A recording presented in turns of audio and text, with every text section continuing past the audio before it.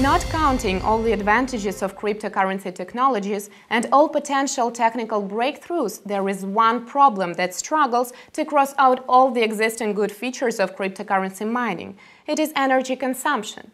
Having identified the global energy issue related to Bitcoin mining, it is definitely time to point out all the threats it poses. Bitcoin is basically a monster of energy consumption, and everyone knows that energy issues ultimately affect the climate.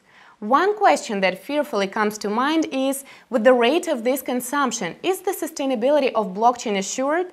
But is this even a problem we must solve? After all, electricity is required to produce our tea and toast first thing in the morning. Evidently, Ethereum has tried inputting major changes in the system by implementing another consensus protocol, proof of stake. Enforcing the employment of proof of stake and other available consensus mechanisms can influence some meaningful reduction in power consumption. Another optional solution is shrinking the price of Bitcoin block mining.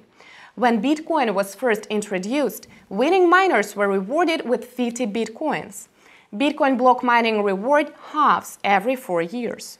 From the original 50 BTC in 2008 to 25 BTC in 2012 to the current 12.5 BTC since 2016. By 2020, block mining reward will have halved to 6.25 Bitcoins.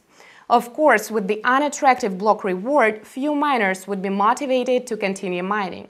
Several startups are currently researching and developing ideas with alternative sources of power and recycle mining energy. Examples are Nasty Mining that employs solar and wind energy, Swiss Alps Mining who are developing special hydropower plants and reusing mining energy.